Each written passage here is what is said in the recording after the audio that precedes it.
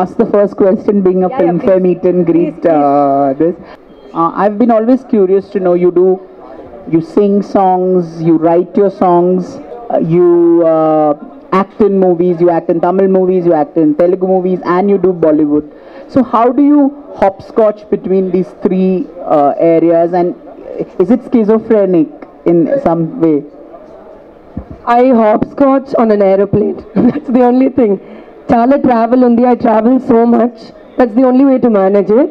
And I think as an actor, your life is pretty schizophrenic. So it's okay. It comes naturally. Any difference in adapting to the languages, to the acting styles of the three regions that you act in? People always ask me, what's the difference between Hindi, Tamil and Telugu? It's really not regional difference ledu. The difference is from production to director to cast. So each movie is a different experience and it has nothing to do with the geography. You've sung this very beautiful song in Tevar called Joganya. How closely do you feel when you sing songs, certain songs, you feel close to the, what do you go through exactly? Well, I started my career as a singer and as a playback singer. So for me, like we play different roles, there's very little bit of me in the voice when I'm singing. So it's really for the character and it's for the situation in the film. And it's very different when I sing for myself and the joy of singing.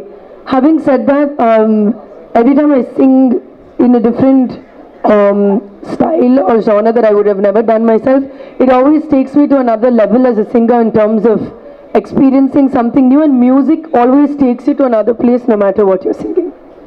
Say a song like D-Day.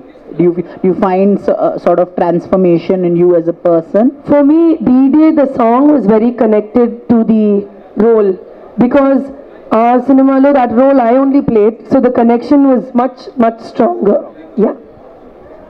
Okay, now I leave the floor to you. Hi Shruthi, Taruna, TV9. Basically, tell me, when you think of filmfare, what comes to your mind? Practicing with it in front of the mirror.